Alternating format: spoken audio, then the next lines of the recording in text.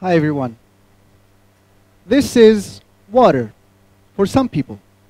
But what I see here is a plastic bottle that will take about 450 years to decompose. So what can we drink if we live in a region that is one of the driest in the world? Tap water, maybe? This is a picture that has been taken a few months ago from the National Guard official page. These are the pipelines that are supposed to transport your drinking water in Kairouan. So let's put the question in another way. How can we provide drinking water in a sustainable and economical way? We put our heads together, my partner and I. We're both graduates from École Polytechnique from France, masters from UC Berkeley, masters from Mines de Paris, and more than 17 years of professional experience in renewable energy, investment in Africa and the Middle East, design engineering and construction of thermal machine worth millions of dollars. We put a team of 5 persons, of which 1 PhD, and we came up with this solution, Kumulus.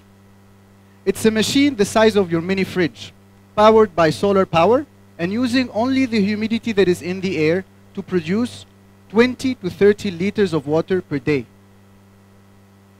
It sounds like magic, but in reality, it's just a small replica of what happens in real life. La rosée. Every morning, when the temperature goes down by night, you have those small droplets of water collecting in the flower, for example. But to do that, we had to collect 4 systems working at the same time. Energy management system, to make sure that the electricity usage is optimized. Thermal machine, to reduce the temperature and allow the rosé to happen.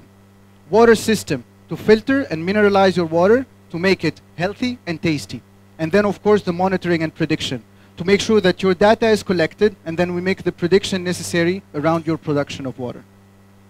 With this, we are solving the first part of the mission, sustainability. 7 goals out of the 17 of the UN will be reached with Kumulus. Now, what about the second part, the economical part?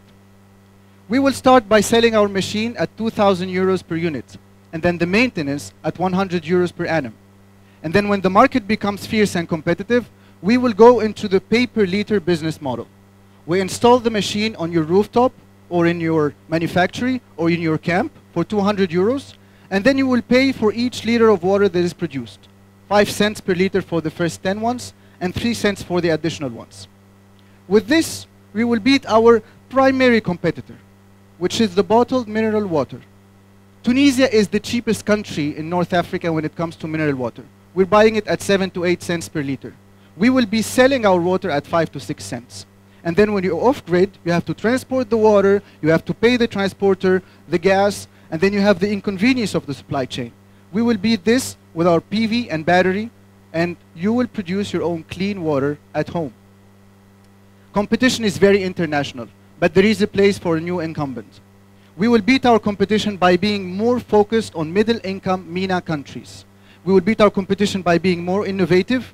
And of course, the pay-per-liter business model, which is very hard to implement, we will be able to beat the competition with that.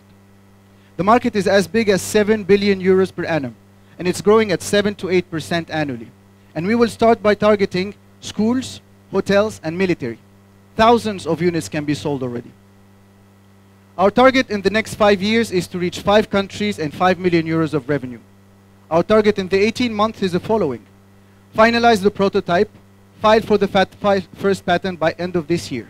Second prototype, IT platform, and second patent by next year. And of course, the sales will start by next year as well. And we have done a lot in this plan.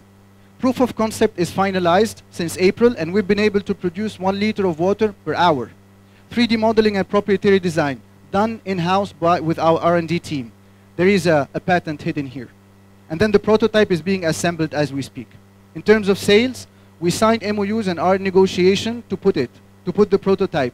1 site in Senegal, 1 site in Tunisia, and 2 sites in southern France. We're raising 500,000 euros to be able to reach the needed steps in order to do the seed funding. Build the team, finalize the patent, install the prototype, get the certifications, and of course start the sale. Thank you. Monsieur Iheptrik, et pour Kumulus, mesdames et messieurs, un pitch en 5 minutes.